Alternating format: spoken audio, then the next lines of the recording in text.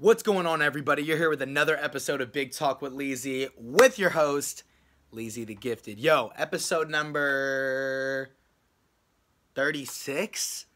Damn, I'm losing track. Episode 36. That's kind of lit, actually. 36 episodes, 36 weeks in a row. I'm super hyped about that, man. And this is the second time that I'm trying this out where I have a video and I'm going to strip the audio and use that to double as the podcast and have a YouTube video. You know, I'm just trying to work more efficiently. So if you're watching this on YouTube, huge favor, click below, subscribe to the podcast. If you're listening to the podcast, click in the description, subscribe to my YouTube channel. It would mean a lot to me. I'd like to grow the community, all right? So this episode, you know, I'm really happy I'm doing this episode with this topic because this episode is the opposite of last week's. Last week's topic, I talked all about working alone and how important it is to work alone and how, you know, you got to be able to be in solitude and work by yourself. Well, you know, again, just to clarify, by the way, when I said that, I don't want people to think, oh, he has nobody in his corner. He doesn't have anybody there. Like, nobody works with him. Like, he's all, no, that's not what I meant. That's not what I want for you. I don't mean for you to just go work alone and isolate everyone else. No. All I meant was I was trying to stress how important it is to, at certain times, find yourself in a place of solitude so you can get the most work done and be the most productive, right? Now, this week I'm going to talk about the exact opposite. I'm going to talk about how important it is to have people around you to up your game and to make you a better person and to make you more productive. I'm going to start with a quote. Now, I'm looking over here at my computer. I got some notes. Now, I'm reading a book called You Are a Badass at Making Money by Jen Sincero. And freaking love this book. And I wanted to share a couple excerpts. That's where I got the idea for this episode, by the way. So, the first one. Surround yourself with people who have unwavering faith in themselves, in you, and in our abundant universe. One more time. Surround yourself with people who have unwavering faith in themselves, in you, and in our abundant universe. Now, let's start. We're going to break that quote down one by one. Who have unwavering faith in themselves. Very key. It's very hard to have faith in someone else when you don't have faith in yourself. When you're thinking about people around you and you're thinking about what types of people you want to have around you, you obviously want people who have faith in you. But they're not going to have faith in you if they don't have faith in themselves first. Very important. Number two, faith in you, right? A lot of people are very confident in themselves and they might not be confident in you. Is that what you want? You want those types of people in your life? Do you really want people who aren't 100% supportive, 100% down? You know, I've been extremely thankful and extremely blessed to have a lot of people in my life who have a lot of faith in me. My parents, my girlfriend, my friends, lots of people have faith in me. More than enough people. I don't want to sound like bragging. Like, I'm not trying to brag. I just mean that a lot of people have faith. A lot of people have a lot of strong faith in me, and that means a lot to me. It means so much to me. And honestly, I wouldn't have been able to accomplish what I've been accomplishing without those people, right? Now, again, I'm not even close to the place I want to be. When I say accomplish what I want to accomplish, I'm not even close to getting what I really want out of life and out of my career, right? I'm still trying to grind every single day, but I wouldn't have gotten this far. I've been doing this music thing for like 8 years. And my homie Gabe, I'm going to give a lot of shout outs in this one, by the way. My homie Gabe, we've been friends for like 10 or 11 years. He was friends with me before I was taking music seriously. And since then, he's obviously been hella supportive. I'm hella supportive of him. We support each other. Faith. Super, super good relationship, right? You know, it's very important that you have people around you like that. Again, I'll give you another example. My parents, right? My parents are cool with whatever I'm doing. A lot of parents are they put a lot of pressure. And I'm not going to talk about people's parenting styles, but a lot of parents put pressure on their kids. You got to go through this route, right? After college, you have to get a job that's paying you a certain amount of money. Like, you got to get out of the house. And like I said, parents parent a lot differently, and I'm not here to judge, and I'm not here to criticize. All I'm saying is I'm grateful for what my parents are doing. They're totally cool with me making these videos, podcasts, songs, producing music. And at this moment in time, not making that much money, right? But they have faith that I'm going to find my path and that I'm going to end up doing exactly what I set out to do. Super thankful. If my parents didn't have faith in me, oh my gosh, it'd be a lot harder. I wouldn't quit, but it'd be really, really, really hard to do what I'm actually doing, right? Another big shout out, right? My girlfriend, Laura, she's super supportive of what I'm doing. A lot of, partners, spouses, whatever, are really, oh, like, when are you going to get serious? Or they might be like, they see my girlfriend, she's very simple. She's complicated in some ways. In a lot of ways, she's very simple, right? She just wants experiences. She wants to have fun. She wants to be happy in the present moment. A lot of girls and guys, but a lot of people are like, I need you to take me, we should go on this really expensive trip. I want this. They have expensive taste. I want this handbag. We should go to this fancy place. Like, you're graduated. Like, you should move out. Like, we want to have our own space. All that stuff. My girlfriend's cool with everything that's going on. She believes in what I'm doing. She has faith, obviously, in herself and faith in me. And our bond is stronger because of the faith that we have in each other. So it makes things a lot better. And it's way easier for me to grind on what I want to grind on. Because I'm thinking in the back. I'm not thinking in the back of my head, geez, like, my girlfriend always nagging me. My girlfriend doesn't want me doing this. Like, she doesn't, like, I'm not, those thoughts never crossed my mind. All I'm thinking is I know Laura is down for me. I know she wants the best for me. And I know that, I'm going to end up making it for her and, of course, for everybody else. But she's a huge reason. Faith. That faith gives me confidence. Her faith in me, my parents, of course, Gabe. Like, Gabe has been friends with me for a long time. We work on music. Melvin. My brother Melvin, who I actually had on this pod. I've actually had Gabe on the podcast too. He was on the 3rd episode, I believe, and with Jason. And Melvin was on the podcast not too long ago. My roommates from Chico. I can literally name off. I got another one. So I have another thing I want to say. You got to have people around you who are going to challenge you. This is big time. And I'll name off a couple, right? When I first started in music, obviously I wasn't good. Like, that's just how it is. When you start doing something, you're not going to be good at it the first day, the first year. It's going to take a while, right? And I had some friends who were telling me, oh, yeah, this is good. Like, this is solid, man. Like, cool, you're getting better. Like, this is dope. Because they cared about me and they didn't want to hurt my feelings. But I had certain friends, Evan Maeda, and Abe Zilkich, who were like, bro, this sucks. Like, they were straight up honest with me, and it didn't hurt my feelings. I mean, at the time, it was like, ugh, like, that stings like hella hard. But I got over it quick because I knew it was good for me, right? And they started helping me really get better just because man, this isn't good. But they would explain. They'd be like, look, it's not good because you're putting too many words into your flow. The beats aren't good. It doesn't sound professional. Like, you need original beats. Like, it's not catchy. Like, stuff like that. My boy Abe, he would literally listen to 7 seconds of a song, go, I don't like it. And me and my other homies would be like, dude, 7 seconds, give it. No, like, that's not how people listen to music. He's like, I don't listen to music that way. He's like, if I don't like the first 6, 7 seconds, I don't want to listen to it. I have other songs to listen to. And he's being straight up. And so I was like, okay, like, that's cool. Like, I need to make this shit catchy. Like, I need to get going quick with my songs. Like, that helps. My boy Evan was the first person to tell me, dude, you're packing too many words into your flow. You don't sound like you're on pace. You don't have a good flow. You don't sound good. You don't sound smooth. He was the first person to tell me that. I worked at that for like a year, and it took me a long-ass time. My boy Abe, again, he was like, bro, your songs aren't catchy. You need to, like, make catchier songs. They're not catchy. You're just rapping. Your rapping is good, but there's no catchiness. I worked so hard at trying to make songs that are catchy. Because of those two people and those critiques, my music is what it is now. And I'm not saying I have the best music in the world, but it is a lot better than what it was when they first heard it. Now, I remember the first time I showed Evan some songs when I was in Chico. So, 2016, maybe, or 2015. I was like, what do you think of these?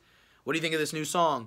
He's like, I have nothing else to say. I have no more critiques. Like, it's not about your music anymore. You know? It's not about your music. He's like, you've already done it. Like, you did it. Like, you've gotten to the point where you're making good music. And I knew he was real because for years, he was tearing me down. And he was being honest and overly critical. So I knew that when he was like, dude, I got nothing else for you. Like, you did it. Like, you're making catchy music. Now it's time to be consistent and get the marketing part. And I was like, oh my God, like that's crazy. Like that really gave me the push. In fact, it really brings me back to the story. Evan Maeda, who again, founder Gifted by, I got so much to credit to Evan, but Evan, you know, and I don't want to get too off on these stories. I want to just really stick with the, like, I'm really just crediting people. So Evan, freaking the first, okay, so he asked me to burn a CD for him when we were seniors. He's like, hey man, like, I have a CD player in my car. I need some music. Like, can you like burn me some cool songs? He didn't know I rapped. I didn't even know, nobody really knew I rapped. So I was like, all right, I'm going to slip this one song in there called My Motivation, by the way, which nobody's going to be able to find. I'll figure out a way to re-release it, but you won't find it. Maybe you will. Anyway, so I slipped that one in there. I think it was like track 7. He's listening to it. I'm listening to it with him. And he's like, is this you? Because it wasn't like professional quality and he could tell my voice.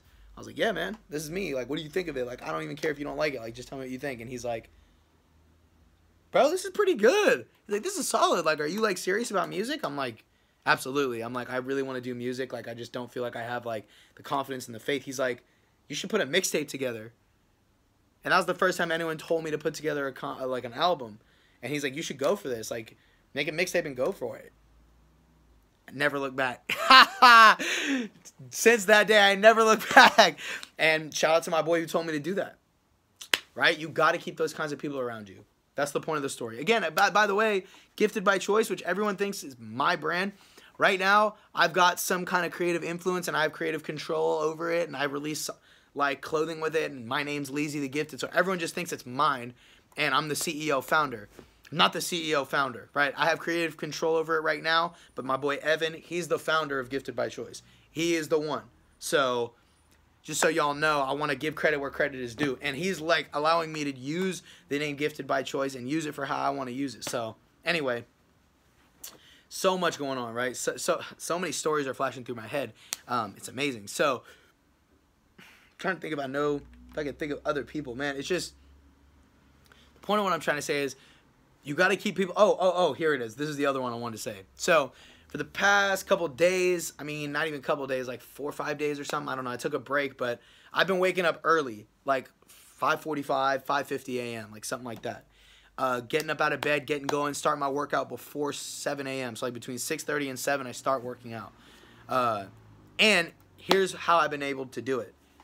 Me and my friend Jarrell Hanley, who you guys can look up, J Marquise 90. Ooh, I don't know his Instagram off top. I think it's J Marquise 93 or 94, something like that. He's a hooper out in Beaverton, Oregon. He and I like have this thing, we compete against each other where when we wake up, we FaceTime. And so whoever FaceTimes first wins. So at Virgin we said 6. And the first day I FaceTimed him at 5:58 and I beat him. The next day he hit me at 5:50. I set my alarm for 5:55. He set it for 5:50. He beat me.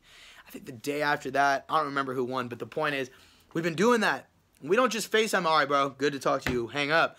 My whole morning routine is him, me and him, talking about life, about things we want to do, about big talk, and it gets my mind going, gets me started. While we're talking, I'm making my breakfast, I'm drinking water, I'm making a cup of tea, I'm getting going, I'm getting dressed, like I'm getting ready. I even go and he's with me. I put a little mount on my car, so I'm not holding the phone while I'm driving, but I put a mount on my car. I drive, don't look at him, look at the road, and we talk, and then I get to the gym all the way up until I go into my locker. I'm like, all right, bro, I'm at my locker, I gotta go. He's at the gym, he's gotta go. Today we talked for an hour, and he's the reason that I wake up. Like, my alarm today went off at 5:50, and I was like, hell no, I don't want to get out of bed. That was like for less than a second. I thought that, and then I thought, well, I'm not gonna let Jarrell down. So I boom, boom, boom, boom, FaceTimed him quick. His name was already up on my phone, so when I opened my phone, his name was right there ready. I remember I did that. So boom, I hit him. So anyway, like Jarrell is he's waking me up early. He's the reason I wake up early, right? Connor Jean, my boy, I think we did episode number 20. I don't remember. I want to say episode number 24. It's called Mastermind Talk with Connor Jean. He's on my podcast. Me and my homie Connor, we talk all the time on the phone, just big talk stuff, relating to each other. Like, it's all about that, right? It's all about keeping together people who are high frequency. And I think what the concept of high frequency is, high frequency means like people whose energy is high. Think about this. when you're around people and they have high energy and you love being around them, you talk to them, you feel like you just got inspired. You feel like you just got fired up. You feel like on top of the world, right? That's the type of people you got to keep around. And what's really sad and what's really, really rough for a lot of us, clearly not for me, I have great people around me, but for some, like, hopefully this isn't you, but you might, I remember I worked with a dude years ago whose parents didn't support him doing music. And I gave him a place. I said, you should come through to my house, bring all your equipment, bring your computer, work over at my house. My parents are cool with this. They love that we do music. And I provided a home for him. And we did music together. And his parents didn't support it, you know? And I know we've been around people like that, right? I have another homie, right? He told me, we FaceTimed. He's like, bro, like, I love doing music, but my family just doesn't see it. They think it's silly. They think it's dumb. They don't support it. And I feel for him. So for me, I'm trying to be there for him and show him, hey, like, I'm going to be here for you. I'm going to work on music with you. Like, I'm going to help you as much as I possibly can. Because I want to be that person for other people as well. So if you're listening to the podcast right now, or if you're watching this video right now, 2 things you got to do. 1, before you start looking, if you already have people like this in your life, you're blessed. If you're already this type of person, you're blessed. But here's what you need to do. Number 1, be that person first. Be that high frequency person. Be the person who goes out of their way to inspire people and motivate people and rally people together behind your message. Make people have faith in themselves. Give them that. Everybody needs that boost. Even me. I'm super Look, honestly, I'm hella charismatic. I'm a type A personality. I'm an extrovert. Everyone who meets me thinks I'm hella confident all the time. Lee, he can't, like, I've admitted to a lot of my friends, look, sometimes I don't want to do music. Sometimes I want to quit. I'm not even going to lie. Like, it's so hard to do it. And sometimes I just want to quit and do something else. But I never do. Obviously, I keep going. But I tell people that and they think it's so weird. They're so surprised by the fact that that's me. But it is what it is. I'm honest. But even though I have, dude, I totally lost my train of thought. Oh, yeah.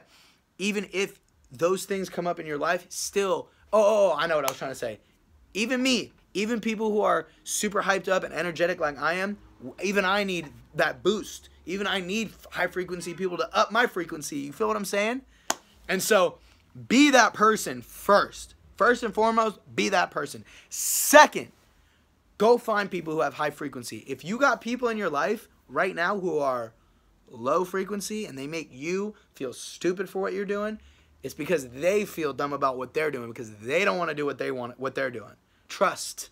Because people who love what they do, like me, are going to make other people fall in love with what they do. I guarantee it, because that's just it. And all the people around who've doubted me and talked shit about me and made me feel like I shouldn't be doing it, they don't feel good about what they're doing. Guarantee it. So that's why I don't trip off it. It's just energy. The last thing I'm going to say here, I really wanted to read this quote. I wanted to slip it in nicely, but I didn't, so I'm going to read it now. All right. One of the benefits of having high-frequency people is they up your game. Check this out. So this direct quote from Jen Sincero's book, You Are a Badass at Making Money. Guarantee if you read that book, you'll like it if you're on the pursuit to make some money. If you're not on the pursuit to make money, honestly, I don't know why you wouldn't be on the pursuit to make money. You don't have to be a greedy. We won't get into it. That's a topic for another time. But check the book out, okay? She's got another book called You Are a Badass, which is also, I've heard, a dope book. Haven't read it yet, though. Okay, anyway.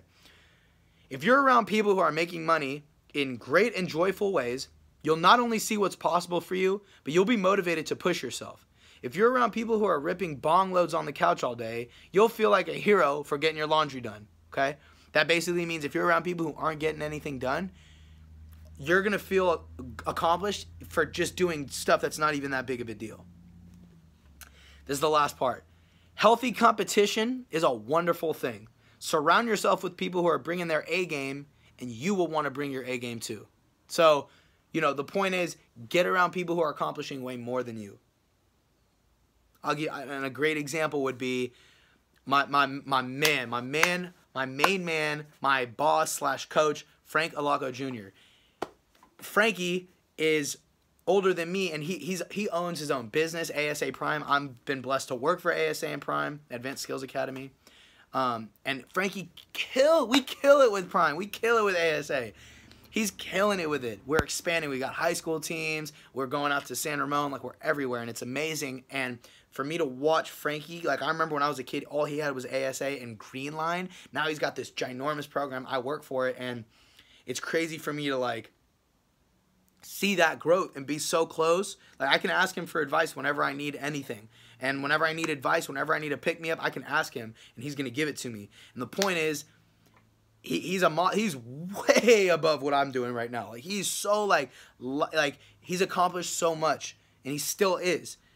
Plus he's got 3 kids, he's got a wife, he's got a family, and he's still doing all this stuff. It's amazing. He's way ahead. Connor Jean, he's out there really making money with basketball, which is something he loves doing. Like he's making money, training, and doing what he loves. He's ahead of me. I just so recently have gotten in contact with Gabe Schillinger, who's the CEO of the Legion. The Legion is a music production business. They're doing something that I want to be doing. My boy Gabe, not the same Gabe from my homie Gabe, but Gabe Schillinger. Dude, that dude is on a freaking another level. He's doing exactly what I want to be doing at a really, really, really high level. And when I talk to him, by the way, I've had 2 phone calls with him. The second phone call was super long. It was like an hour and a half or something. He is the most humble person I've ever. Super chill, a little bit introvert, but still cool to talk to. Really, really humble. And that dude is 6-figure earner. Like making a lot of money doing exactly what he wants to be doing. And it's great to talk to him because he's just super upbeat, super positive, cool guy. So the point of what I'm trying to say is get with high frequency people and get with people who are way past what you want to be doing, because it's going to push you to try and reach their level, and then you're going to push them to reach their full potential as well. Thank you so much for either watching this video or for listening to the podcast. Again, I really appreciate all the support that I've gotten on the podcast. It means a lot to me. Thank you all so very much. It really means a lot. Again, do me a favor. If you're watching this video on YouTube, click below subscribe to the podcast. If you're listening to the podcast, click below subscribe to the YouTube channel. And I will see you next week for another episode of Big Talk with Leezy. Thank you all so much. I'll see you next week. Peace!